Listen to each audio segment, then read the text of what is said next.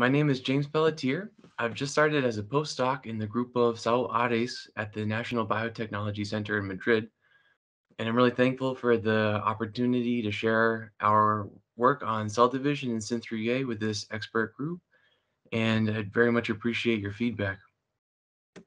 So as an outline, after a slide on motivation, we'll describe our previous work on genes required for cell division in JCVI Synth3A. And among those genes, some of those genes required for normal cell division did not have a known biomolecular function. And that leads to more recent work on bioinformatic analyses of proteins required for cell division, as well as a physical description of cellular mechanics.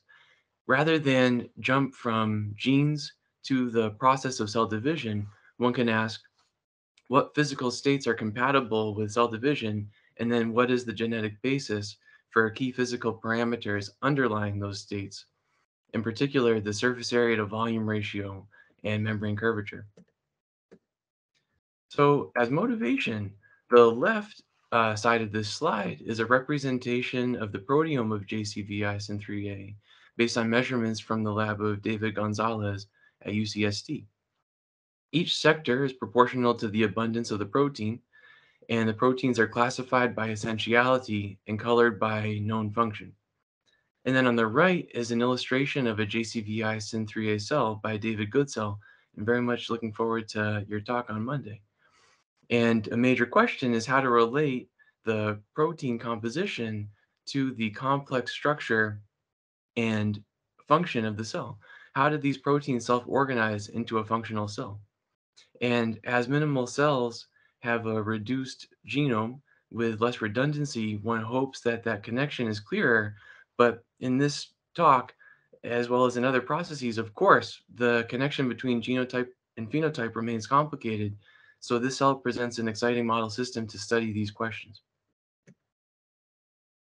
So I'll now present a work on behalf of this collaboration between a team at the JCVI led by John Glass, Elizabeth Strakowski at NIST, and teams at the MIT Center for Bits and Atoms and UC San Diego. And for these two scanning electron micrographs of SYN 1.0 and SYN 3.0 are shown at the same scale.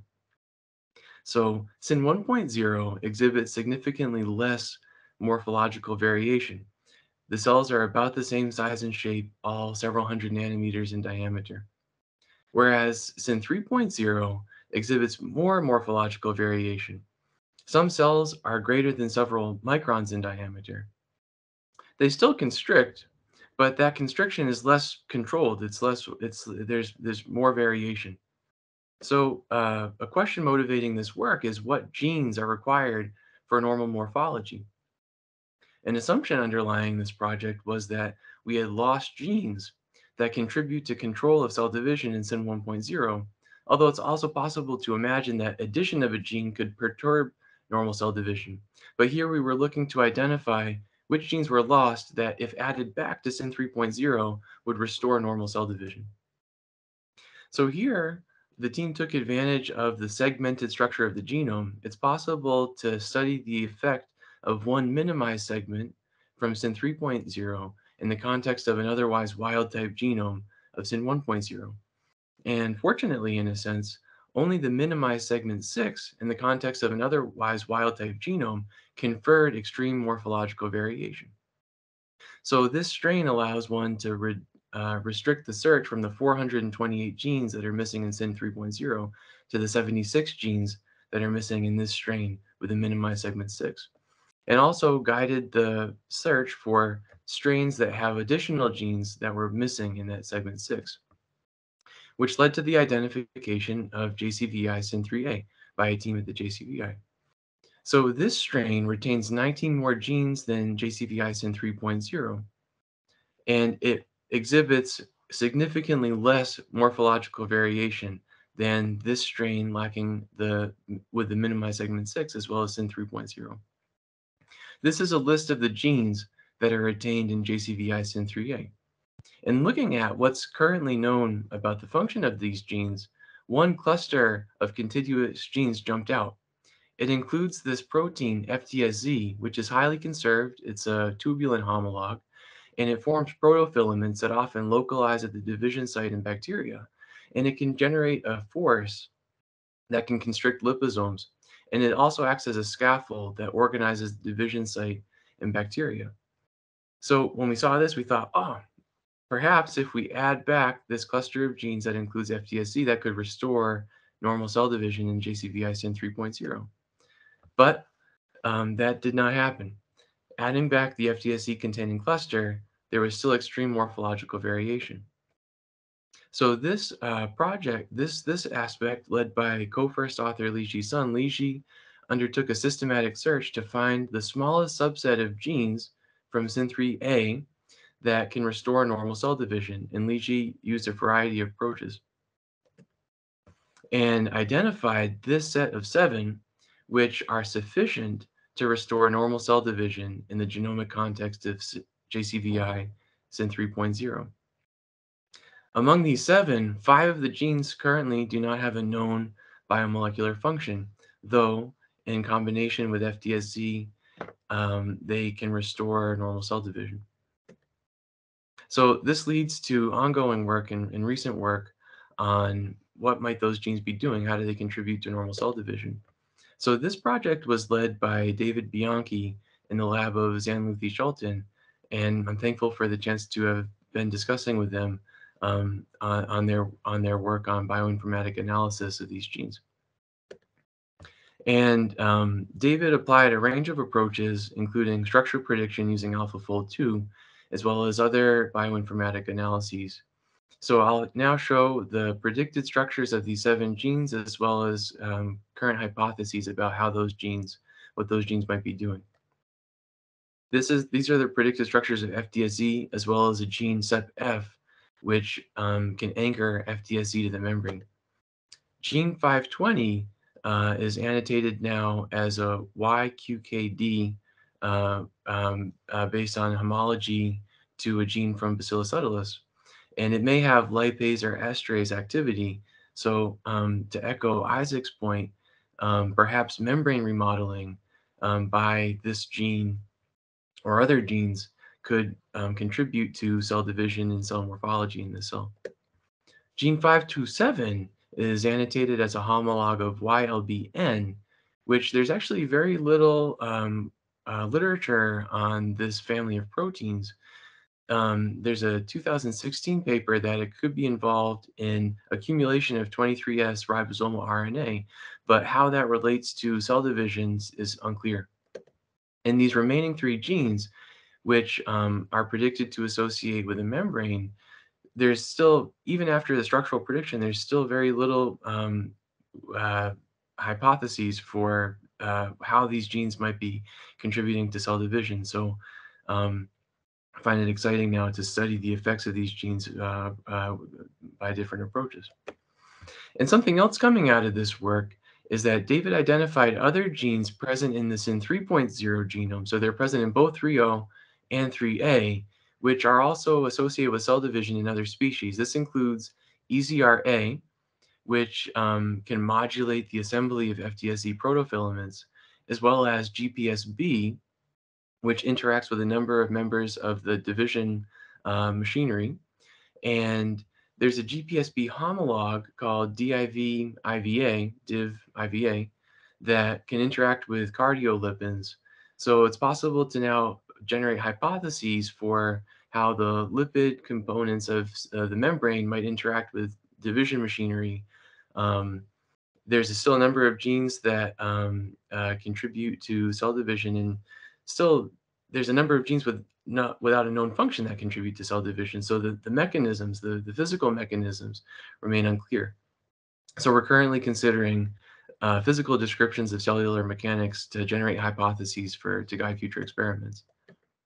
So this is a collaboration with John Glass and Elizabeth Strakowski at NIST. So for starters, how might one conceptualize the physical properties of the cell? So this is taking pictures of the cell every 500 milliseconds. And we observe that the shape of the cells fluctuates over that time scale. So the cells do not have a peptidoglycan cell wall, and their shape fluctuations are qualitatively consistent with having a fluid membrane. We haven't done any kind of quantitative measurement, but would be excited to do so.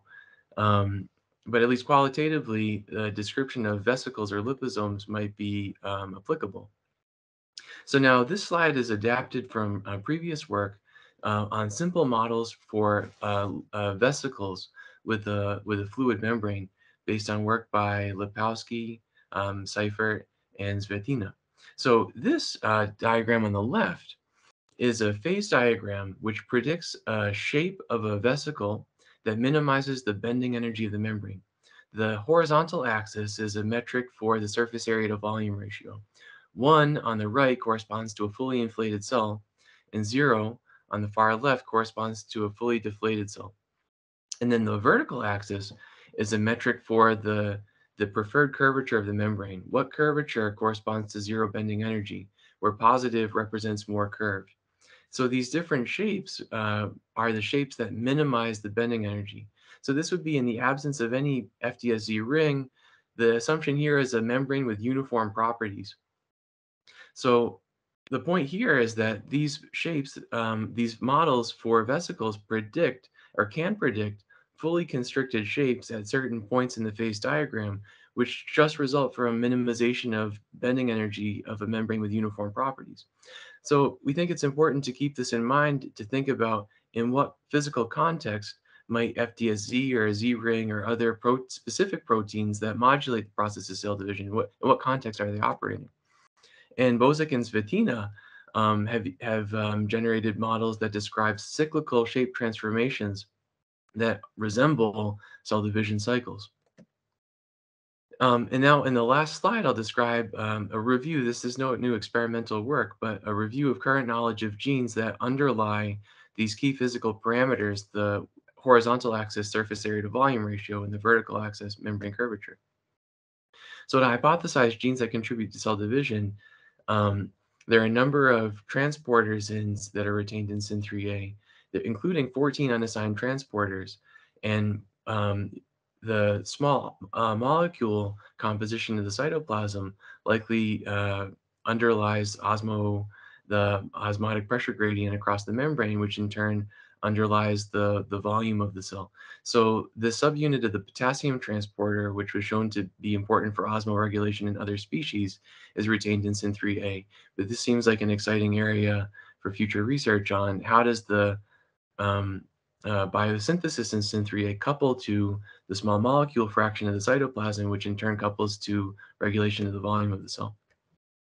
And then echoing Isaac's talk, um, how does incorporation of lipid species as well as synthesis of membrane proteins underlie the growth of the surface area of the cell?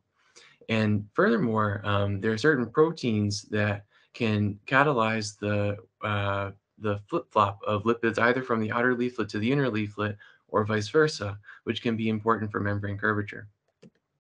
And now, considering proteins that may be involved in membrane curvature, SYN3A retains a number of cytoskeletal proteins, FTSE as well as CEPF and FTSA, which can anchor FTSE to the membrane, as well as EZRA, which can modulate the assembly of FTSE protofilaments. And then, depending on the growth media, can include cardiolipin in the membrane, retains cardiolipin synthase, and I noted this GPSB protein, which in vitro studies has been shown to interact with cardiolipin-rich domains. And in other work, cardiolipin can localize or sort to more highly curved regions of membranes. So one can imagine feedbacks between membrane curvature, sorting of lipids, binding of proteins, and generation of curvature. So this could be very complicated. There are a number of lipoproteins that are retained, and crowding of lipoproteins in the outer leaflet in vesicles has been shown to generate membrane curvature. So this could potentially contribute to membrane curvature. And then to the extent that the chromosome couples with the membrane, the bending energy or deformation, the energy to deform the chromosome could be comparable to the energy to deform the membrane. Although I don't know, but it could be. So the mechanics of the chromosome could be important for the shapes and mechanics of the membrane potentially. And a recent conversation, SYN3A retains ATP synthase, which can generate membrane curvature. And I'm saying this because there might be a number of other mechanisms that can generate membrane curvature or are relevant to surface area to volume ratio. But this is a summary based on my current knowledge of the genes. So in summary, a physical description of mechanics could provide an interlayer between genotype and phenotype. Rather than jumping from genes such as FTSC to the process of cell division, we hope that applying physical models could help guide future experiments looking at what kind of forces might be acting, how does the cell regulate its surface area to volume ratio, what mechanisms could generate curvature, and then which genes underlie each of those sub-properties of the cell. So with that, would like to thank everybody who contributed to this work, as well as others for helpful feedback and critical feedback. So thank you very much, all.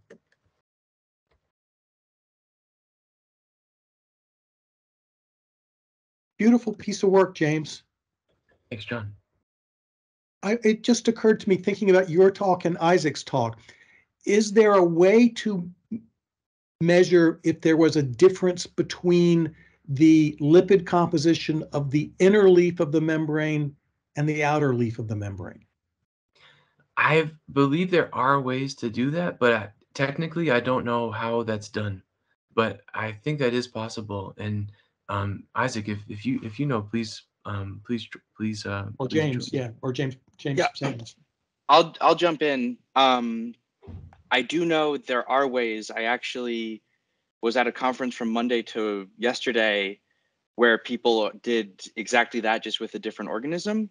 So I had a quick question for this talk, but I think it might be better to hold that and then schedule a time for either the two of us or John, if you want to join in, I would to love have a to. longer conversation, because there's a lot here that I'm really interested in.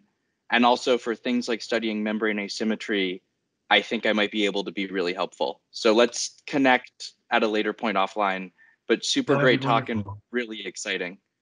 Thanks, Isaac. And I'll send you a note to follow up. Thank you very much.